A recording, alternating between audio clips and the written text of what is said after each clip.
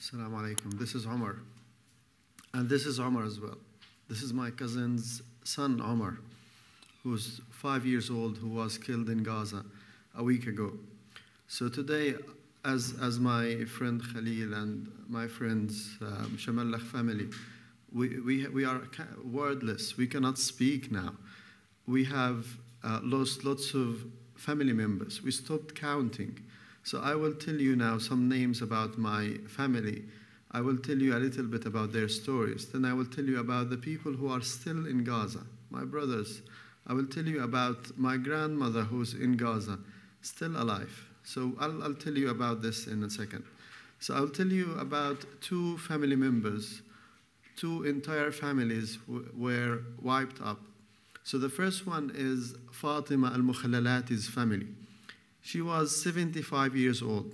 She was the first female judge in Gaza. She was practical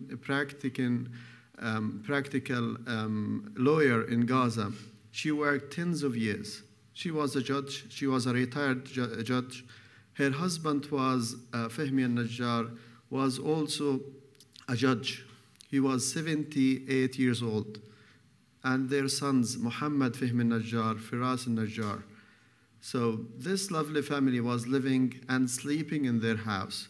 And in seconds, Israel has bombed their house using the American weapons, the British weapons, the European weapons. They have used these Western weapons to kill my people.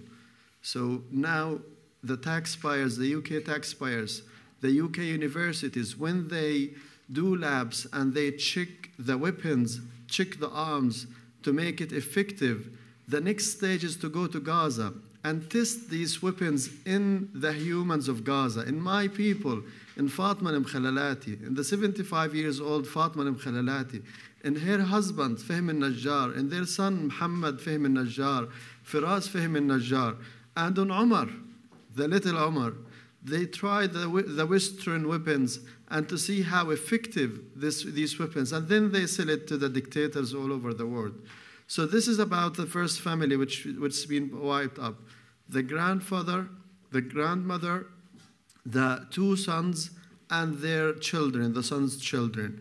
The other family is Hiba Salim Ammar, who's my cousin, my mother's sister's daughter.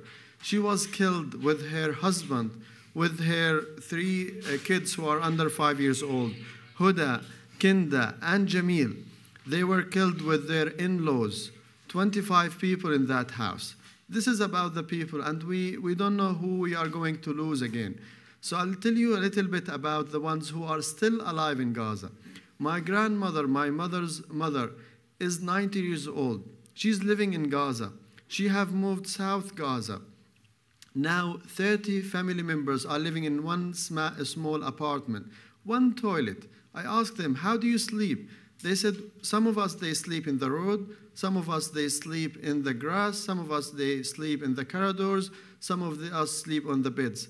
And they have one bathroom or toilet in the house. And they said, my grandmother, because she's old and she's scared, she needs to go to toilet every 5 minutes. And there's lots of children in the house. I told them, what do you eat? What do you do? They said, when we go to the toilet, we flush the toilet once a day. Once a day they flush the toilet because there is no water, no food, no electricity, no gas. I told them, how do you eat? They said, no one is allowed to have a shower. We don't eat meat. We don't eat fish. We don't have bread. I told them, how do you do the bread? They said, we try to make some fire outside the apartment and we cook the bread or cook the food. And it's very risky. If you fire a small fire in Gaza, you will be bombed by the Israelis. And I will tell you about my brother. My brother, his name is Dr. Ahmed Mukhallalati. He's the only plastic surgeon in Gaza. He was working here. He was living here with his daughters, with his son. They were living here in London. My brother was working at St. Thomas's Hospital. He's the only and the first plastic surgeon. He traveled 6 months ago to Gaza to open the first plastic and reconstruction surgery department. He was connecting with his fellow friends here at St. Thomas Hospital. They were planning to have a plastic surgery department where they have online surgeries in Gaza. He was working with the universities in Gaza to educate the students. And he said, I have seen in Palestine, in Gaza, lots of doctors who will be the best doctors in the future. My brother was calling me yesterday because we lost the connection with him. He's in Gaza City, in the biggest hospital, Al-Shifa Hospital, which was bombed today.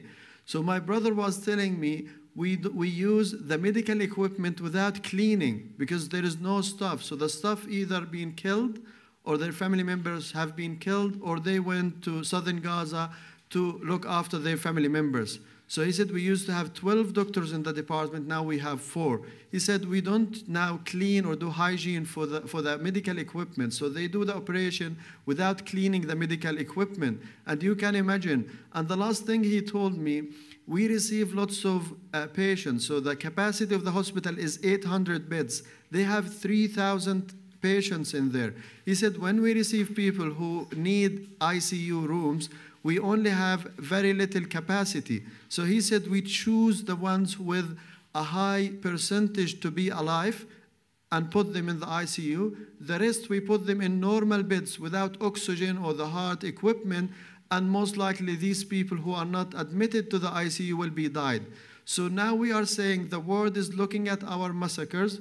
The doctors there are not having electricity in the hospitals, no medical equipment. So the number of people killed is because of the Israeli bombs, because of the siege, because of the lack of equipment, medical supplies. We need to take action right now. It's not acceptable to see hundreds of thousands of people in the Western countries' streets. And we see the politicians all over the world are supporting Israel.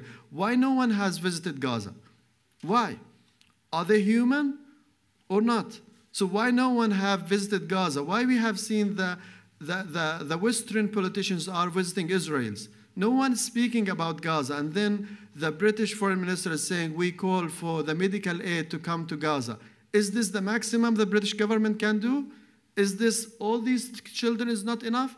How many more children do we need to say? I think the number of children killed so far is 3,850 children. These ones are the ones in the hospitals. Under the bombed and demolished houses, there are hundreds and thousands of people who are not recognized yet. We need to take action. We need to stop this war. This war is not Hamas-Israel war. This is a war on the Palestinian in Gaza. So the media is complicit with this occupation. The media is misleading the people in the UK. We need to take action. It's not acceptable to see this number of children. If we come tomorrow, we will find hundreds of more children died. And I don't know until when we will make action. Please, please, everyone, we need to take action. Everyone take action to protect our children. Thank you.